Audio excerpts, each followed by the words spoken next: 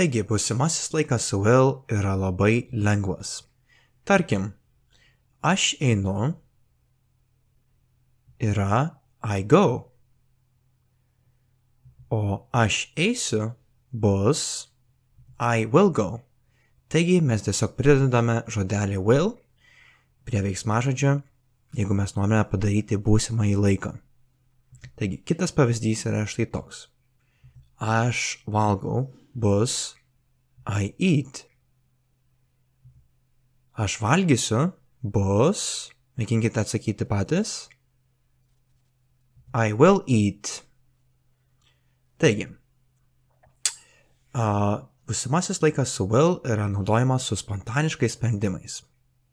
Tarkim, I will call a taxi for you. Bus, aš iškviesiu tau taksi. Na, dabar pamėginkite išversti šios paprastus sakinius patys. Jeigu reikia daugiau laiko pagalvoti, galite sustabdyti video. Paspaudę šį mygtuką. Taigi, kai bus jau labai vėlu, aš eisiu miegoti.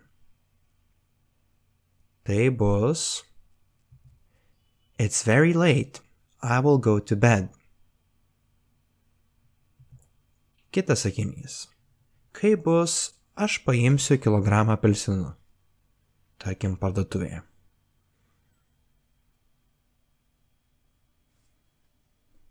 I will take a kilo of oranges. Būsimasis laikas su will taip pat naudojamas, kada bandome kažką nuspėti. Taigi, it will be a boring meeting as usual.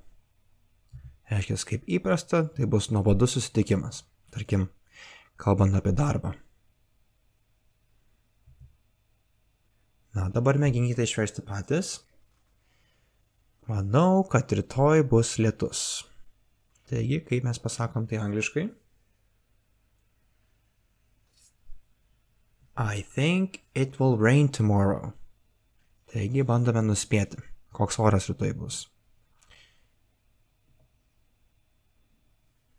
Na, kitas sakinys. Aš manau, kad lėktuvas vėluos.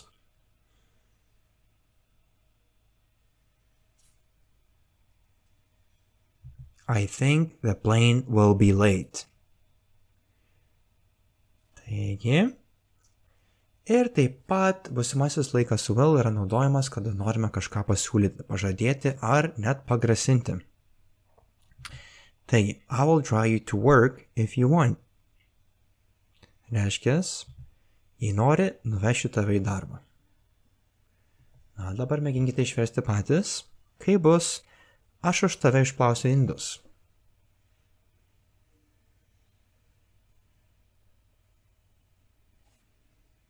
I will wash the dishes for you. Kitas žodelis. Nesijaudink, aš niekam nesakysiu.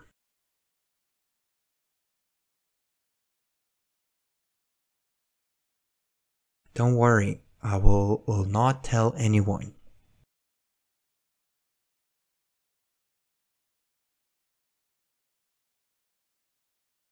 Na, o dabar kiek sakinių galite teisingai išversti? Taigi, prisiminkime, ką išmokome. Ir jeigu reikia daugiau laiko pagalvoti, galite paspausti šį mygtuką. Važiuojam. Taigi, kai bus, aš eisiu į kiną. I will go to the cinema.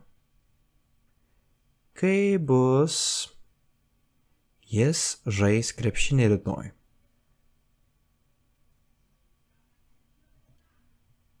He will play basketball tomorrow. Kai bus, aš važiuosiu autobusu.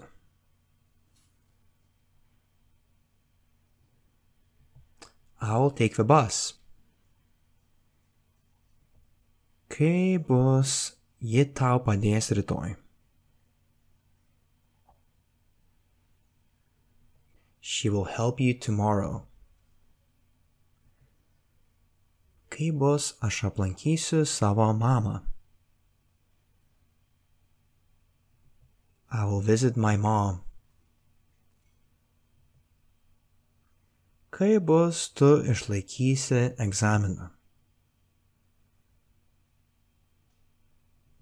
You will pass the exam. Kai bus aš išvirsiu kavos? I'll make coffee. Ir kai bus pasimatysime vėliau? I will see you later. Taigi, sveikinu išmokus keletą naujų frazių angliškai, taip pat nepamirštam prenumeruoti ir paspausti patinka mygtukus, kad galėčiau kurti daugiau tokių video. Ačiū, kad žiūrėjote.